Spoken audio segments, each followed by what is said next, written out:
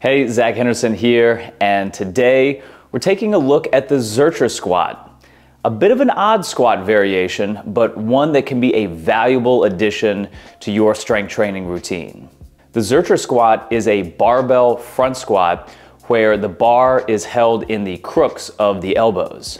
Essentially, you can think of this as the barbell equivalent to the kettlebell goblet squat and offers many of the same benefits. For starters, the Zercher squat has practically no special mobility requirements for the upper body. Barbell back squats can be tough on the shoulders, and front squats are notoriously hard on the wrists. The Zercher position puts a high demand on your core and upper back strength, while simultaneously reducing much of the low back stress that you often risk with heavy squats and deadlifts. Of course, you'll target your quads and glutes like any squat exercise, but the low center of gravity also makes the Zercher an effective way to train the hinge pattern and makes for a valuable deadlift accessory movement. But the most important thing of all, this is the one leg exercise that actually makes your biceps look huge while you're doing it. Set up a barbell around belly height. Supinate the forearms, open the elbow pits forward, and dip down to make firm contact against the bar. Make sure you have a balanced bite on the bar so it stays even. You have a few options for your arm orientation. You can make a fist with one hand and cup it around with the other. You can make fists with both hands and have the pinkies touching or nearly touching, or you could have the arms parallel. In any case, tighten up the lats, pecs, core, and biceps to keep the bar securely against your body. Wear long sleeves, a sweatshirt, or don elbow or knee sleeves if you need some extra protection. Like any other barbell squat, get tight under the weight first before squatting the bar up and out of the rack. Set your feet out just outside shoulder width, toes pointed out about 30 degrees. You'll want just enough room for your elbows to pass inside the knees.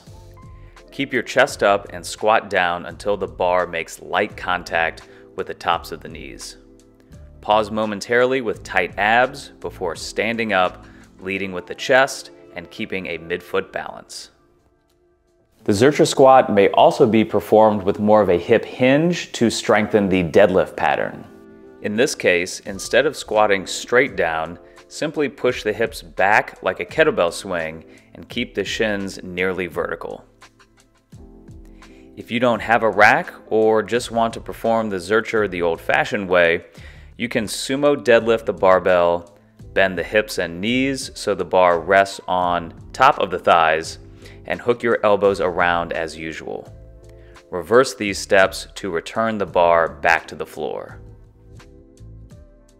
The Zercher position can be used with a variety of exercises, from lunges and carries to rack deadlifts and even deadlifts off the floor. It's a great way to develop that strongman strength that you often see in Atlas stone and sandbag lifting. And it's for that simple, real-world practical strength that I recommend the Zercher squat to just about everyone. For powerlifters, the Zercher squat makes for a fantastic accessory move for both the back squat and deadlift.